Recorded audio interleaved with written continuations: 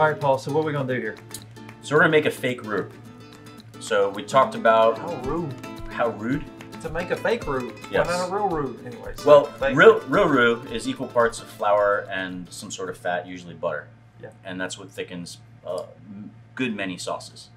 What we're going to do is we're going to make a gluten-free product that can be used like a roux. So we're making an alternative roux. Sure. Bring it. Yep. Show me what you got. Much like lobster bisque was meant to be made, we're going to take the rice cooking, and we're going to do that at the beginning and use that as a base for thickening other sauces. Sounds good. So typical long grain rice is a 1 to 2 ratio of rice to liquid. We're going to do about a 1 to 4. I was just checking. We're going to do about a 1 to 4 That's ratio about a 1 because to 4? we want the rice to overcook.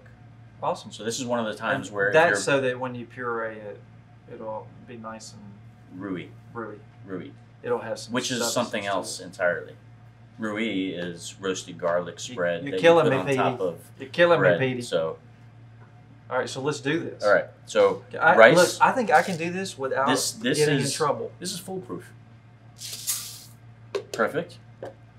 Perfection at its best. Water. Watch this. Left hand. Tell me you're impressed, Paul. Tell me you're impressed. That's amazing. You want a job? No, I don't. So, a couple things that we can do here. Thank you for the offer. So this is going to be a white roux. Okay. So we're not going to saute the rice. We're not going to create any color. We can add some flavor if we wanted to add some onions to this and add a little bit of... Are we going to? We can. Both of the sauces that we'll be making with this have onions in them, so we're not adding another flavor. How much? Maybe a quarter of a cup. Quarter of a cup. So is that a half a handful, or is that a? We'll go that much. That's a quarter of a cup, y'all. Just in case you were wondering. All right. Nailed it. Then we're gonna put this on the stove. We're gonna let it cook, but it's going to overcook, and we want it to overcook. That's intentional. Absolutely. And then we're gonna puree it, and then we will. So I heard two things in there I think that were crucial. One is that we want the 4 to 1 because we want it to overcook, and then we are going to overcook it. We are going to overcook Let's it. do Absolutely. this. So going onto the stove. We're gonna give it about 10 minutes, and then we'll check it from there. We'll come back. Cool. All right. We cooked up. 10 minutes later. 10 minutes later. We are watch cooked. this. Watch this. I know how Hit to the release. See There you how I go. did that? All right. Now Isn't that can a you take the beautiful blender off? Absolutely. Good job. Now, this is a something.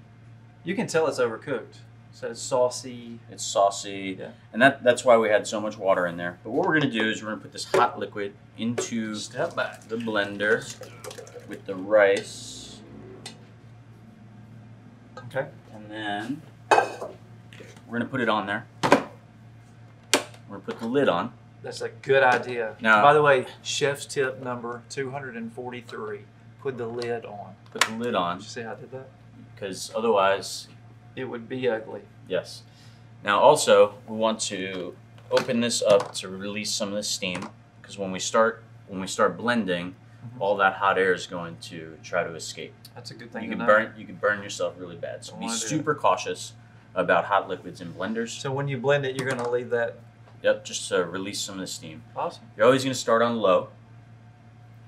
Can I? Yep. Are you going to have to try to talk over this? I don't think so. How long will we do this? Well, now you switch it to medium.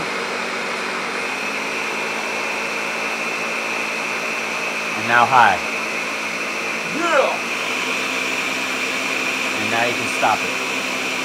By hitting high again. There you go. Awesome. And then... That's my job. I'm sorry. Am I releasing? Yes. Sorry. I'm just impatient. I have to have a job. You know I'm impatient. Oh, I know that. Absolutely. So. All right. Good job. What now? Now I take this off. I don't know how to do that. All right. So now we have our fake roux. Okay. This is our fake white roux. In another episode, we'll make a fake brown roux. Quit saying fake. It's alternative. Alternative. Yeah. Okay. We're going to teach you something. I don't know what it's going to be, but that's... So we're going to have this alternative roux. Got it. Okay.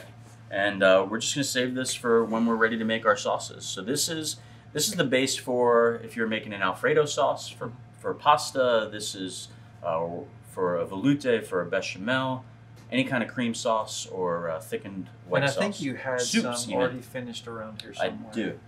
So let's let them see Right what here. this looks like. So this is one of those things that you can make a large amount in advance, keep it in your refrigerator, and then as you're making sauces at home, you can just take a scoop out of this to thicken your sauces and give it the thickness that you want. That's good stuff.